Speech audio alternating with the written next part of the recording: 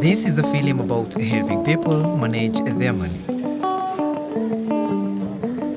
It will show you how financial education can be provided using a free step-by-step counselor's handbook designed to be accessible to everyone. With an estimated 150 million new consumers entering the financial services market each year, there has never been a more important time to promote financial education. This handbook includes straightforward, impartial information on topics such as budgeting, saving, and debt management. Thousands of consumers in East Africa have already benefited from the financial counseling it can provide. Michael has been responsible for implementing one of the project's pilot schemes in Kenya, and as he has discovered, you don't have to be a financial expert to use the handbook. The best thing about the financial education handbook is that it's so simple. It's very easy to understand, very easy to follow. If you want to use it out in the field, for example, for financial education clinics, all you have to do is just to read through it, make copies of the relevant pages, and you're ready to go. Building on what they already know, the handbook explains how to empower consumers through a framework of practical exercises and worksheets that bring the topics to life and ensure they are relevant to people's daily lives. The handbook has been developed by financial experts for Consumers International and is part of a wider effort to improve financial literacy. Sharon is one of the handbook's authors. This handbook actually addresses bigger part of the problem by relaying information to the consumers. They now get to understand that they can ask questions. If a consumer gets these counseling sessions, they get the information, then it will be easier for them to get the financial service or the financial product that they really need, as opposed to just taking a loan out of peer pressure, because this happens a lot in these communities. Michael and his colleagues Celine and Millicent have been some of the first people to use the handbook with consumers in Nairobi, Kenya. This book is literally for everyone. To run a financial education clinic, you actually don't need much. All you need is a printer or a photocopier where you can be able to make copies or prints of the relevant pages that can be given out to some of the clients. Public promotion is a major part of providing financial education services. Halo, mimi naitwa Michael, natoka Youth Education Network. Leo tuko Coach FM hapa. One of the ways Michael, Millicent, and Celine have been raising awareness of the counseling is by making regular appearances on a local radio station. So what we've done, we've had a promotional kind of session. In addition to that, I've also talked about the free financial education clinics that we're going to have this afternoon, and have invited everybody to come at about 2 o'clock. So we're hoping for a very good turnout. Michael, Millicent, and Celine have come to Korogosho, one of Nairobi's poorest areas. The way we set up the clinics is that we use the community hall. We set up different points, like on different corners, because the financial counseling is supposed to be confidential. We don't want whoever is sitting at point A to listen to what is being said at point B.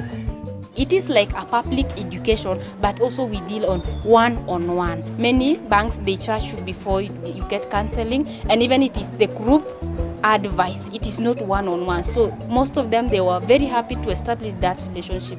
In African culture, nobody likes to expose the debts they have. People get to open up and to tell you really what they feel about their finances. The sessions are arranged on different modules. Once a consumer has a query, you just go to that module. Then within each module, there are the various sessions.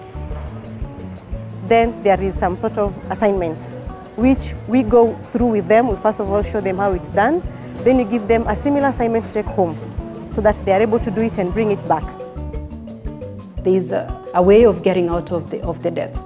You get that information through the counseling. The information is in the handbook. If consumers get access to this information, They get to have the knowledge to deal with their financial issues, so they don't get into tricky situations in their financial life. A lot of people are benefiting and finding these things very valuable, because some of the people that came back again had already opened up bank accounts and are now even thinking about getting loans in January come next year. So that's something that is really a sign of an impact of what we're doing in Korogocho and in this project. We are tackling the core problem of the consumer.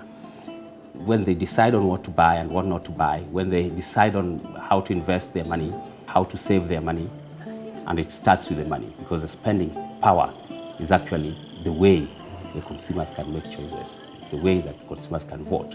It's the way that consumers can influence policies and influence changes. So unless you tell them and you empower them on how to use their money and to use it wisely and to make money decisions, then we will not be able to get the kind of changes that we want.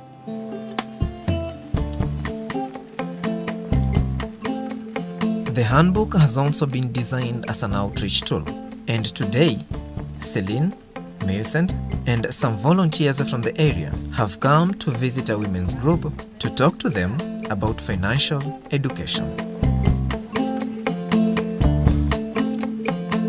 Kuna faida tutapata. Unaweka ile pesa, unasikia kuna sijui nini inakuwa inakatwa.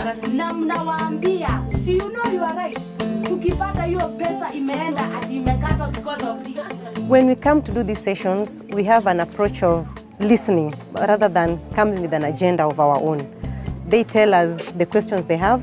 It is them actually leading the discussions. It is important to come to the community with the financial education, because when they are here, we come to them, they are more comfortable. They are able to open up and they talk in their own zone. Hii mafunzo imenifundisha ya kwanza, naweza kabla nichukue loan niko na haki na sina uoga. Imenitoa uoga kwa roho na pia imenisaidia kunipatia huru interest ni gani nitatumia na choice, na kuitisha karatasi ambalo nitaenda kukaa chini na familia yangu ili nihakikishe hii loan itakuwa ya manufaa kwangu ama si ya manufaa. Katika hizi huduma zetu za fedha, zile kitu sitakuja kunyanyaswa, ni kama vile wanakujaga wanashota mali zangu. Kama hiyo interest kubwa sitakuwa napatia familia yangu mzigo kubwa ya kulipa. Evidence has shown from the evaluation of the project that the counseling is having a positive impact on those who are receiving it. Against a baseline survey within the community, interviews with people who have received counseling show a 39% rise in those who say they are saving, a 126% rise in the number of people sticking to budgets, and a 50% fall in those who say they sometimes skip loan repayments. And the benefits of the project don't stop there. Perhaps the most enduring aspect of the pilot scheme has been the training of volunteer financial counselors who will remain in the community along with all the knowledge they have gained. You know, when we started this project, I never had the skill to talk to people, the college, but when the CIN came, we started offering people counseling with financial education. So I have helped many people to overcome their financial problem. Even if the project is gonna end, I'm going to still go inside the community, educate people, tell them more about saving, budgeting, debt management, and consumer protection.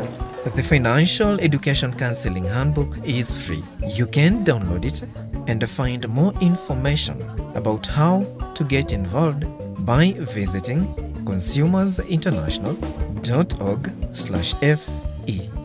Many people are scared about financial education. If we tell people that we are actually going to teach you, we are going to inform you, and that we are reaching out to you, once they start coming to our sessions, they actually realize, oh, this is fantastic. Even though they are low-income earners, they've been able to see that they also matter, and with whatever money they have rights and they have responsibilities. And it feels good when you actually can give somebody advice that they can go back and actually put it to practice and come back and say that this actually worked out for me. this project, it is having a positive impact to them. It is really satisfying when people come and appreciate and say this is really a gift, a wonderful gift for us.